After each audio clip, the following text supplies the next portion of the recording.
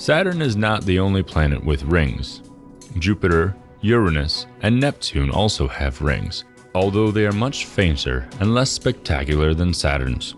Saturn's rings are made from billions of chunks of rock and ice, ranging in size from a grain of sand to pieces as large as a house.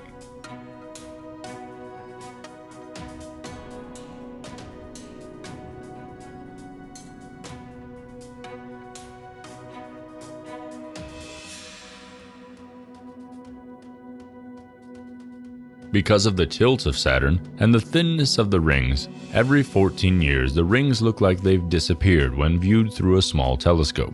When Galileo discovered Saturn in 1610, he didn't have advanced equipment, and after noticing Saturn's reappearing rings, he thought he was losing his mind.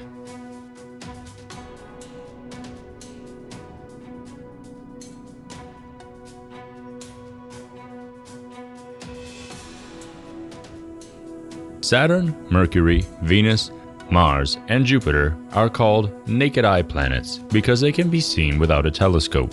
Saturn is often the third brightest planet in the night sky and has a yellowish color. Unlike stars, planets do not twinkle because they are much closer to Earth.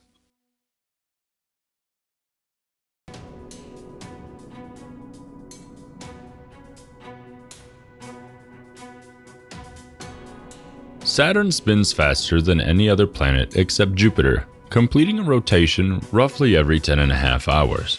This rapid spinning causes Saturn to bulge at its equator and flatten at its poles. The planet is 8,000 miles wider at its equator than between the poles.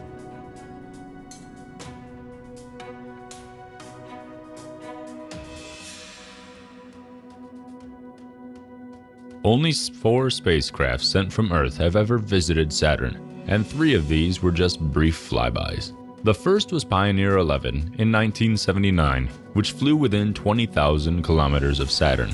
Next came the Voyager 1 in 1980, and then Voyager 2 in 1981.